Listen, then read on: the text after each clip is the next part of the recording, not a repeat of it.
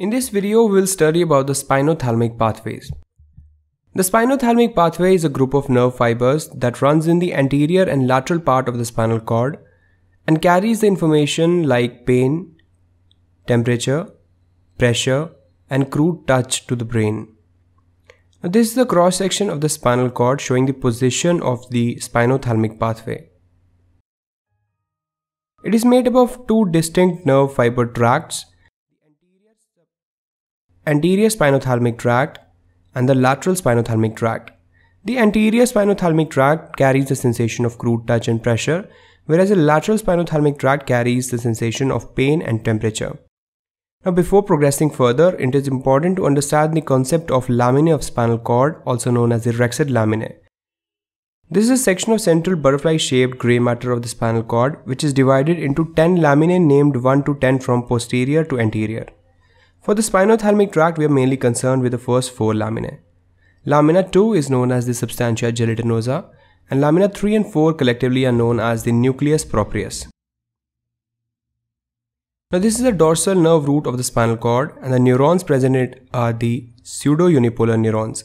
These are the first order neurons of the spinothalamic tract. The peripheral process of these neurons carries the information from all these receptors, and the central process of these neurons relays this information into the spinal cord.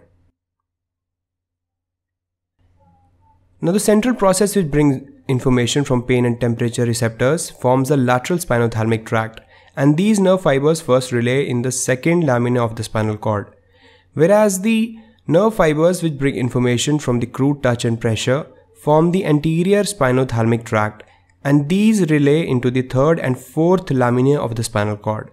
In these laminae, these neurons form synapses with the second order neurons, which immediately cross to the opposite side of the spinal cord and travel up till the thalamus on the opposite side of the spinal cord. So now we know how the first order neurons of the spinothalamic tract relay into the spinal cord and form synapses with the second order neurons. Let's further understand how the spinothalamic tract is organized up till the brain. Here you see multiple cross sections of spinal cord from lumbar spinal cord up till midbrain and a section of cerebrum and thalamus.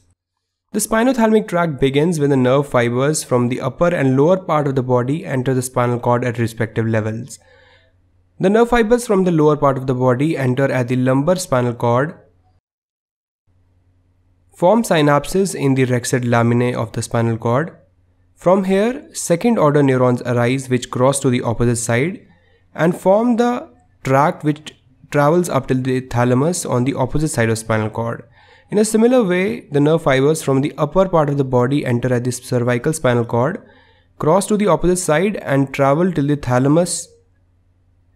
In the thalamus, the second order neurons form synapses with the third order neurons.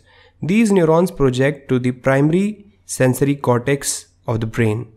This area is also known as the postcentral gyrus, where all these sensations are perceived.